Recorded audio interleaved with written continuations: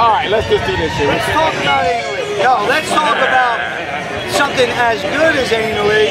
We're at the Lone Star Rally, Galveston, Texas, 2013.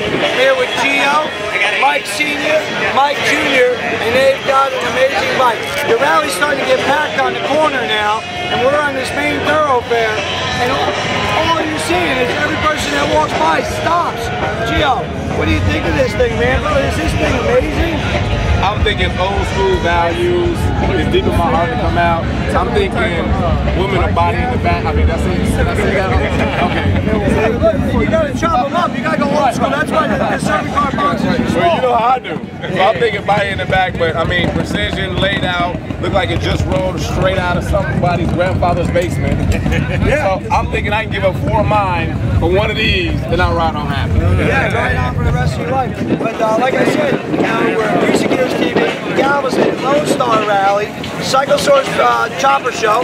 We're on the main corner here on 21st Street in the seawall, and we're just damn stopping traffic. People just walking by, not even paying attention. All of a sudden, you see their head stop, and everybody is stopping at this bike. I'm here with Mike Sr., Mike Jr., and as special as this bike is, just to see it and see the survivor, it's incredible. But this bike has got a history, apparently, like second to none. You want to start, Mike Sr.? Tell us about what this story of this scooter is, brother. Well, back in 1971, my dad and I seen it in the newspaper. It was for sale up in Boundbrook, New Jersey. It was a basket case. The dude was getting married. She didn't want it, had to sell it. So we went there and we gave a deposit on it. Me and the old man went to Manville bowling alleys that night, worked all night, welding up the bowling lanes. Paid the $650 for it, which was a lot of money back then. And went back next morning and picked the hooker up and had it ever since. Originally it was sold to Potamkin Pontiac in Boundbrook, New Jersey, and on the back of the trunk it had the Pontiac emblem, which was an Indian head, on a Harley. Was it a parts runner? It was a parts runner for the shop? It was a parts runner. And the original tow bar to it too. They used to tow him when they dropped the car off. Yes. And then he was riding back. I'm a little young, but I ain't that damn young. But I do recall. I see the History Channel. I got the History Channel on my table, and how this shit works. But yeah, it's badass, and that's exactly what they did. For you guys that don't know, one guy could run a car or truck and literally hook up the serving car behind it, go do whatever he had to do, and never needed to ride back because he just unhitched it and took off. I mean, what was the condition though when you got it? I mean, did it look like it? No, it was in boxes. It was in basket. Oh, it was a basket case. My brother-in-law painted it back in '76. This is Emron.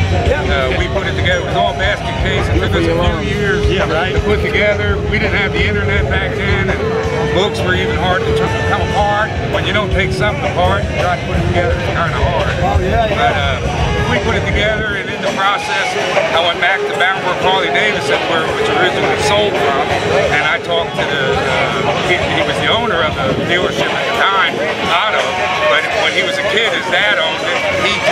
He took this out of the crate and put this motorcycle together. Wow. 1935. And back in he was still in high school and remembers the bike when I talked to him back in 74, 75, and when we were putting it together. But yeah, it took us quite a few years. Like I said, there was no internet. So the question is though, when does he get it? I'm on your side right now. I'm on your side now. He's playing Mike Sr.'s death right now. How's your heart, man? How's your heart? I know how to be sometimes. Gio, the absolute truth is, when I moved down here from New Jersey, my wife, his mom, and his brother and I came down in a physical travel trailer. A year later, I built the trailer and went home to get my three-wheeler and wash machine, dryer, and all that crap. And my dad, and my dad wouldn't let me take it because he was afraid I'd get in trouble and sell them. So actually, at that point in time, we gave it to my son. So I really know. thank you. So no cyanide soup for dinner for Dad tonight. right. How much cyanide you like in your soup, Dad? Gio, you're looking at this. You're building crazy-ass modern. You're like on the cutting edge of everything that's coming. But I still got retro in my blood with yeah, everything. man. So like when you look at some of this, what's the first thing that sticks out to you, man?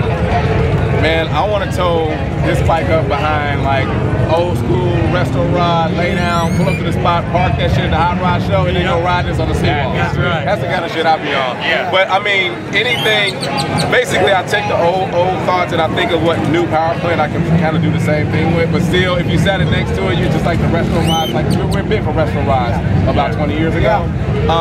But then another part of me is just like, how assholey is somebody that knows me if I just kept it bone stock and pulled out and ride with that attitude, ponytail and all. I'm gonna let my hair down today. And I've been trying to redo these shifters for a long time on something new and modern. You fucking kidding me? I mean, I like it when you just keep it raw, but I also like to try to pull something else, like pull the same thing into it. And I like it when like a young son can use his grandfather to pull against his dad to get another package deal. I gotta try that shit because my grandfather was living. I haven't figured that one out yet. But no, I mean it's kick-ass, but the story behind it is like you can't beat the story. No, you know, and what we always talk about is that it's the motorcycle that brings us all together.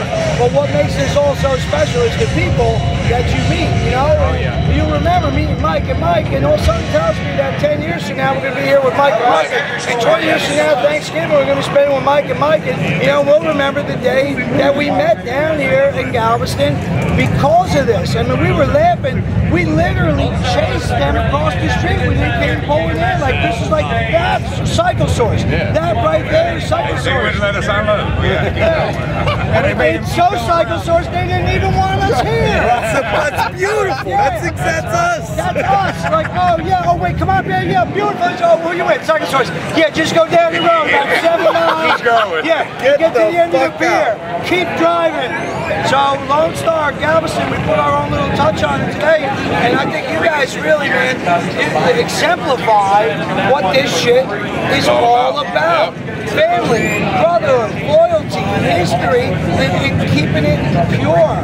It is just so badass. It's an honor and a pleasure, man. Mike, It's an honor and pleasure to meet you, Mike. Gio. I'm trying to get you one of my I'm gonna get you in here too, man. Gio, wrap us up. Take us out, bro. All right, well, this is Gio. Of course, you know I hang out with all the Cycle Source crew. Recent Gears is how do we do it. Lone Star Rally. But us together, cool. You guys have a good one. Catch us next round. See ya.